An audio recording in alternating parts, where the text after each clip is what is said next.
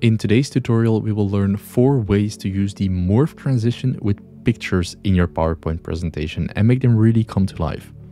Let's start with the first one, which is a dynamic crop effect. As you can see, we have 3 images on the slide, and as soon as we click, we put the emphasis on one of the images with some extra text. Click again, and you'll get the emphasis on the second part. Click once more, and you'll get it on the third part. So this effect is quite a nice and easy to do transition in PowerPoint. And the first thing we're going to do is we're going to look for the pictures. And for that, we're going to use Unsplash, where you can type in any type of image that you're looking for.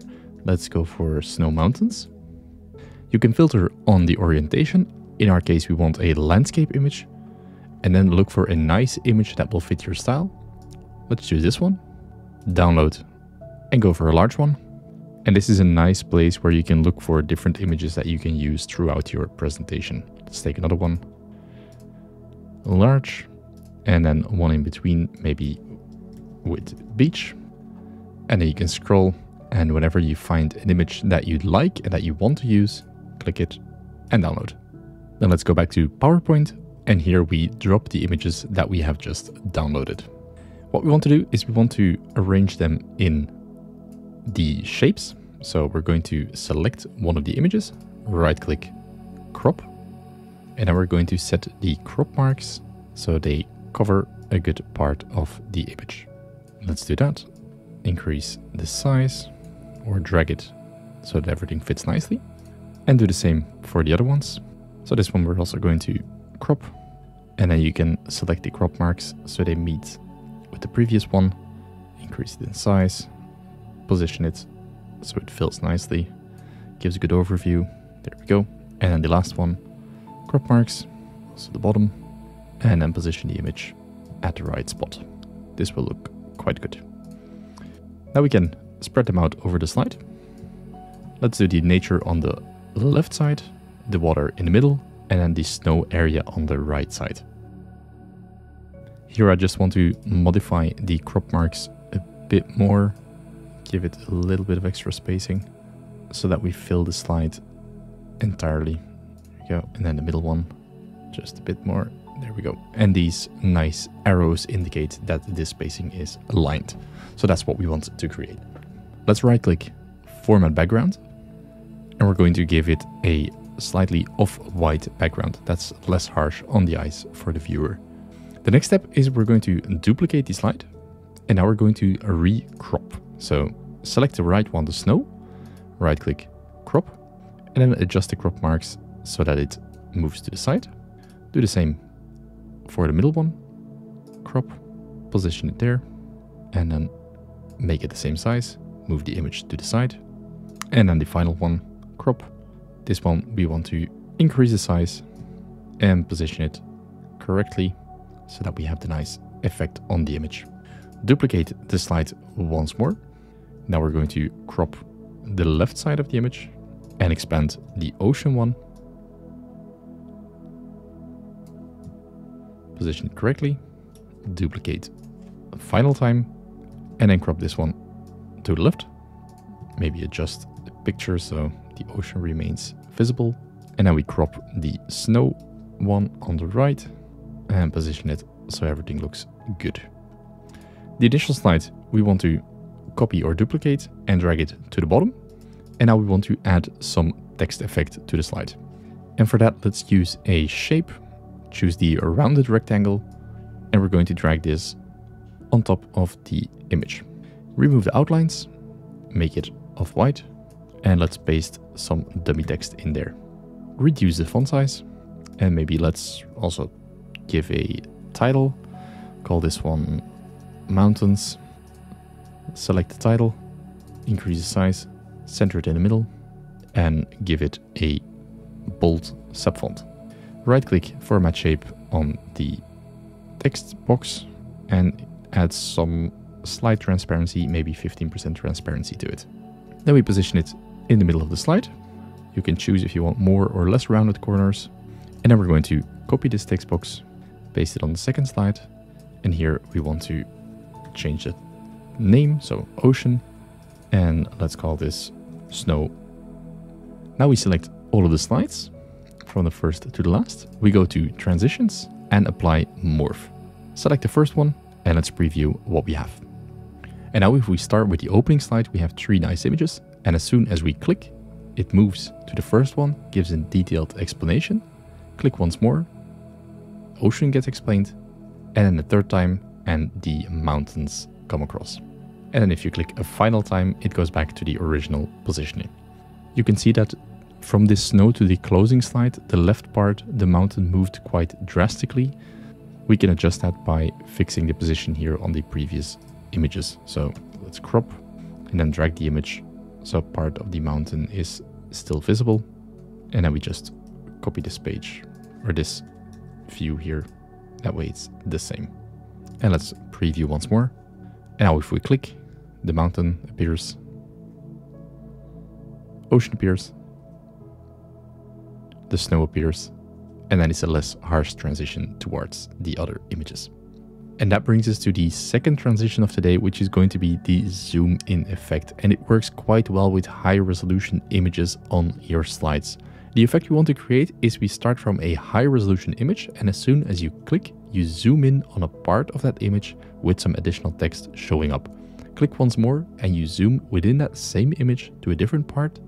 And every time you click, you focus on a different area of your high-res image. Click once more and then you go back to the overall view, the nice image on your slide. And the large high-quality images are crucial here, and also for that one we're starting from Unsplash. So going again, and let's maybe go for interior. Look for an interior design that we like. You can scroll down the page, and as soon as you find an image that you like, I kind of like this one from Joshua Tree, you can download it, and I would suggest to take the original size or the largest available size for that image, because we're going to zoom in quite a lot. Jumping back to PowerPoint to a blank slide, and we're going to add the image here. First thing you want to do is you want to fill the entire slide with the image zoomed out as much as possible. Next, we're going to duplicate the slide. And on this image, we're going to right click, crop, and we're going to zoom in. So by adjusting the picture in the background or in the crop selection, we're going to zoom in on a part of the image. If you want to zoom out, you can hold the Control key and scroll in or out to zoom out further if you need so. Once you're happy with the focus area, you duplicate again, crop, and we're going to adjust the position of the picture. So in the second one, we want to focus on the bed, have the bed in the middle. We're going to duplicate once more, crop. We want to focus on the bathroom because it's quite an extraordinary bathroom in this picture, like this. And you can zoom in, leave even a little bit more if you want. And then duplicate a final time, crop, and adjust the position so that the entire room is visible again. There we go. Now you want to select the images, transitions, apply the morph transition, and then as a little extra, let's also copy this text box that we have made and add some nice touches to it if you want to add some text. Of course, this isn't a must, it's just optional. Let's call this one living room, position it here, copy it, put it on the next slide, maybe on the different side, call this one bedroom, and let's modify the text a bit so that images look different, or the text looks different. Once more, maybe at the bottom, bathroom, and then a final one, maybe a contact us, where you can share some details and position it at the bottom. There we go. Now we've applied the morph transition, and let's see what we've created. Starting from the large image, and as soon as you click, you will zoom in on a part of the image, a text will pop up. Click once more, you'll zoom in on another part of the image with a new text. And then every time you click, you zoom in on a different part that you want to highlight, until eventually you click and you get the overall image again. So this is a quite little neat trick that you can use in PowerPoint to show off really high quality images and give that extra touch to your presentation. And that brings us to the third effect, which is going to be the carousel effect in PowerPoint to show your pictures. And this is quite a nice effect to show multiple pictures in a nice linear way in PowerPoint. As soon as you click, it moves to the next picture, and you also have this little progress bar at the bottom to track however many pictures you have left. And this works for any other images that you want, so you can really customize it however you like. Let's start from a blank slide. We go to Insert, Icons, and then we want to choose the Images tab. Here we can type in Nature, and then select a bunch of pictures that you want to use. You can do this with any type of picture, that doesn't matter. Let's take 5 in this example. 4, and then once more. This one could look nice. Insert Pictures, and then you have 5 nice images on your slide. What we want to do is we want to change the background first, so format background, and we're going for a darker background. So let's choose a dark fill, close this one for now. Select the images, right click, go to Format Picture, and we're going to crop the shape and make them a rounded rectangles. If you select them all at once, you can't change the corner of the radius of the rounded rectangles. So if you deselect, select them again, you can adjust the roundness. So we want it just a little bit, not too much. So you can easily adjust them. It doesn't have to be perfect. They just have to look roughly about the same corner. There we go. And now we want to align them, select them all, arrange, align to center. That way they're all positioned in the center. Align and align to middle, and this way they are stacked nicely on top of each other. Position them in the middle of your slide. Hold Control, scroll backwards to zoom out. You can also use this zoom in or out toggle button at the bottom, whatever you prefer. And now we're going to drag them to the side. So let's position 2 to the right. If you hold the Shift key while dragging, they will move in a straight line. So that's always good to know. And then once more, to select them all, arrange, align, distribute horizontally. This way they're evenly spaced. Scroll out more, select all of the images and move them to the right of your slide. So that the first one is the centerpiece and in the middle. Maybe let's add a little bit more of distance so we can increase the size of the first one. If you want to increase it from the center, hold Control and Shift, and that way you scale the image up or down from its center anchor point, and that's what we want. So these we're going to increase just a little bit. Now we want to duplicate the slide, make this image smaller again, so it's the same size. Select everything, move it so that the second image is now in the middle, give some extra spacing here, and then increase the size of the middle image. And then you repeat this step, duplicate again, and on the new slide, position the third one in the center, reduce the size. You can work with grids if you want. It doesn't have to be perfect. The illusion will be there that everything kind of grows and shrinks. So do that 2 times more, select them all, position to the side, increase the size, and then a final one, and then increase that size. In theory, if they're no longer visible on the slide, you can also delete them. If you want to have a cleaner working sheet, that is perfectly possible. Now, a little extra touch. We want to add these small dots at the bottom. So hold Shift while you create a circle, remove the outline, make it white, right click, format shape, increase the transparency to, let's say, 60. We have 5 images, so we're going to copy them 5 times, 3, 4, and 5. Select them all, arrange, align, distribute horizontally, group them together, place it in the middle. And now we want one extra button that we reduce the transparency all the way to 0. And we position it at the first button, copy it, paste it on the second slide, but then move that across and do the same for the other ones. So you can move that little dot to the 3rd place, to the 4th place, and then eventually to the 5th place, which is here. Select all your slides, transitions, and apply the morph transition. And now let's preview what we have. And this way you can create quite a nice morph transition and a carousel effect of images within PowerPoint, and also have that little button at the bottom of your slide to keep track of how far you are in the progress of your pictures. You can increase, decrease the scale of those images as much as you want. You can really play around with it. But this is how you create the carousel effect in PowerPoint. And that brings us to the 4th tip, which is highlighting or emphasizing subjects on a slide.